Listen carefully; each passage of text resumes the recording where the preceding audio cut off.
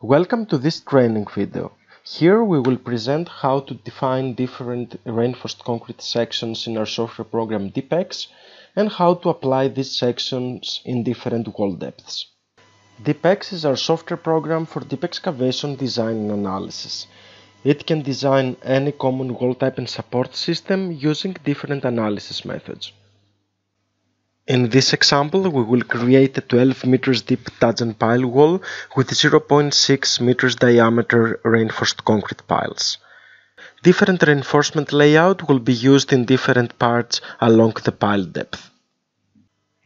Here we will show how to create different wall sections inside our software program DeepEX, how to define the common and the custom reinforcement layouts, and we will also show how to use the additional wall elements tool in order to draw the new wall parts along the main wall.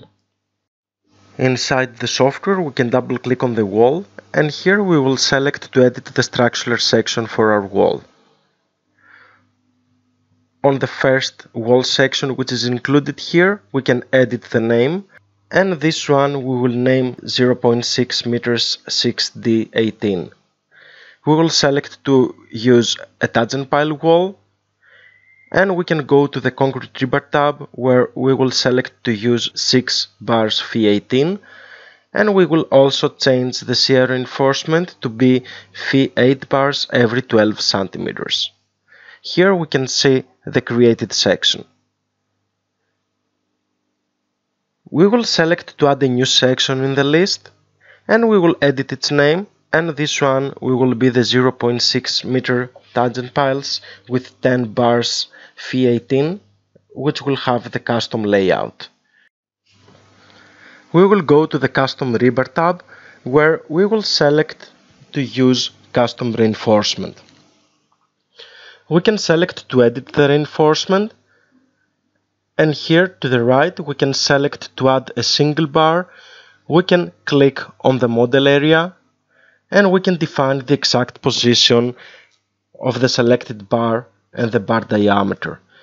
We can repeat this procedure in order to define all the bars in our custom reinforced concrete section layout. As soon as we import all the different rebars, we can close this dialog, and here we will change the shear reinforcement for the middle part to be Phi8 every 10 centimeters. If we go to the Draw tab, we can see the generated section. Now we will select to add the last wall section in our list of wall sections, and for this one, in the Concrete Rebar tab, we will select to not use custom reinforcement. We will use for the longitudinal reinforcement 8 rebars Phi18, and we will use Phi8 every 12 centimeters for the shear reinforcement. We will edit the name, and now we actually created all the different sections that we need for this example. We will close this dialog, and here we will readjust the depth for the first wall part. It will start from the top elevation 0, and it will go 4 meters down using this 6 rebars Phi18 section.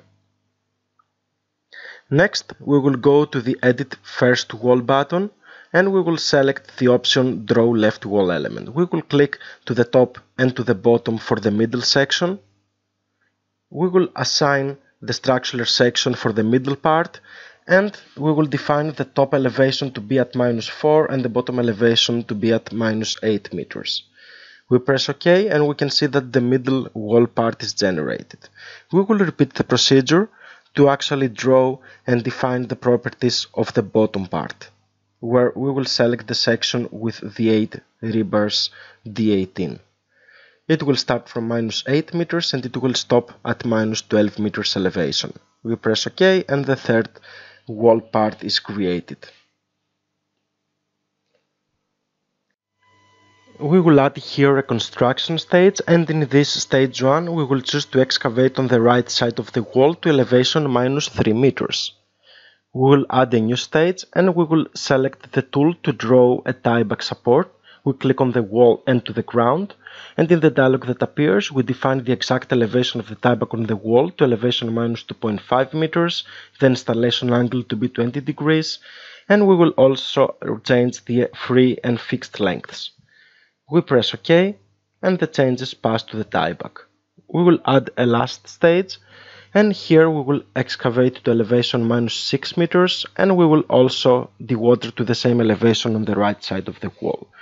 We select to analyze the model, and in the analysis checking summary table that appears, we can review the most critical results.